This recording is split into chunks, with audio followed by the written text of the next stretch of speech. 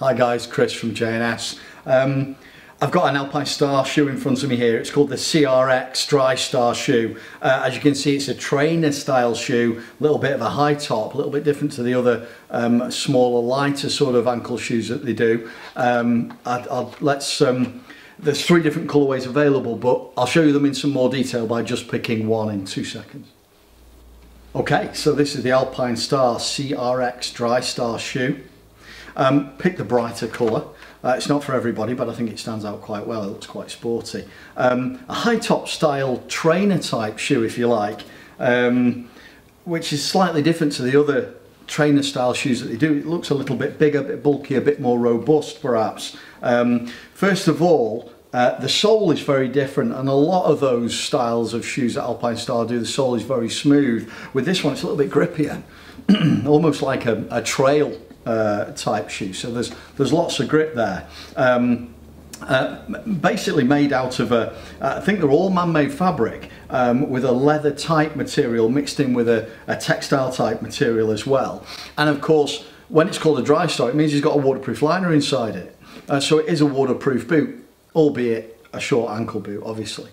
Having a look inside there's a little strap fastened by Velcro that goes across the top of your laces, and they've got a speed lace here with this one, so it's unlike some of the conventional type laces that you have to do up. It's just got a speed lace attachment there just to tighten it up and then to tuck away inside, which makes it a little bit easier.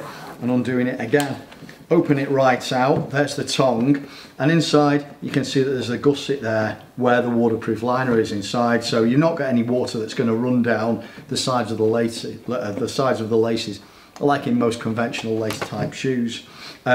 Decent sole inside here as well, quite padded and comfortable, and also looking at it, it's very flexible to walk in, so it's a good shoe, I would suggest, if you're going to a destination where you know you're going to be walking a lot. That type of shoe is going to do the job for you, because it's going to be a lot easier to walk in rather than your heavier motorcycle type, conventional type boots. Few different colourways available, as I said earlier on. There's also got decent protection inside, small bit of toe protection on the front here, a little bit of a gear change pad on either side. That's on both shoes. Around the back, there's some reinforcement around the back of the heel. In fact, it's got a TPF reinforcement around the heel, Alpinestars say, indicated by the badge here on the side. And you've got some ankle protection inside here with on the pad on the side of the ankle there as well. Nice looking boot. Fits very well, fits really comfortable, and they're nice and light as well, really light to walk in. There we go.